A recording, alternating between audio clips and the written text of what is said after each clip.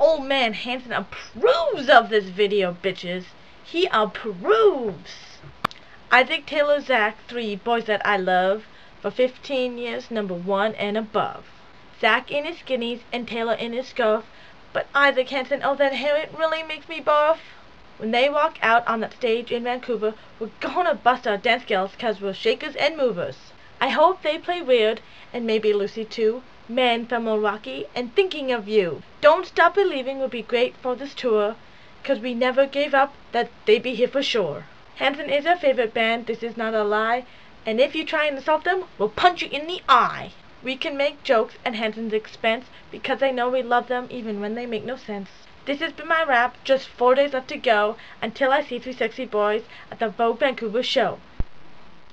Okay, there's 2 things about Hanson that we don't really find acceptable that will be acceptable on this Canadian tour. Okay, thing number 1, Isaac's horrible wavy haircut. Okay, that not acceptable because it's horrible and he should go back to buzz cut or full hawk. But in Canada, his hair will be acceptable because it keeps his head warm without wearing a toque. And thing number 2 that will be acceptable are Taylor's obsession with toques and scarves 24/7. Because, you know, wearing them in the summer months doesn't make sense. But up here, it will be expected for him to wear a toque and a scarf 24 hours of the day, 7 days a week. Because if he doesn't, his head and his neck will freeze, and we'll worry about him, and we all know that Taylor can catch a cold at the snap of a finger.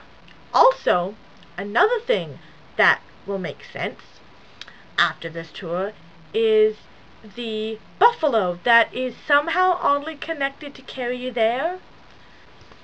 Buffalo, Carry You There. I don't understand it, but it's connected. Well, see, it will make sense because the buffalo is on the Manitoba provincial flag. But you Americans, oh, a lot of you Americans probably didn't know that, did you? No. And if you did, good for you. But the buffalo's on the Manitoba flag, and they're playing in Winnipeg, and Carry You There. Carry You There. And Winnipeg, buffalo.